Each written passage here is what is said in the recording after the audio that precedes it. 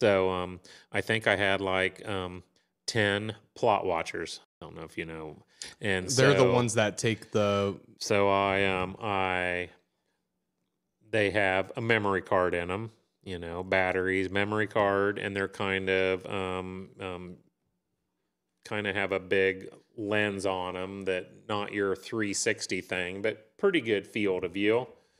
Um, and they're not real zoomable though, but if it's got good bone, you can tell at a distance. So, but I put 10 of them up, and I wanted them to come on roughly.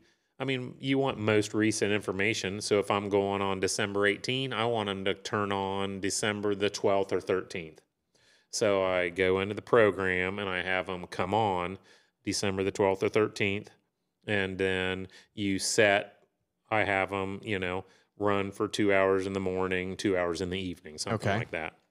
So I get there, and Tracy is with me, is the cameraman, and so we get there and we start driving around with I pull cards sitting on the computer, and that plot watcher, you basically just drag it, and it just like you're watching a movie.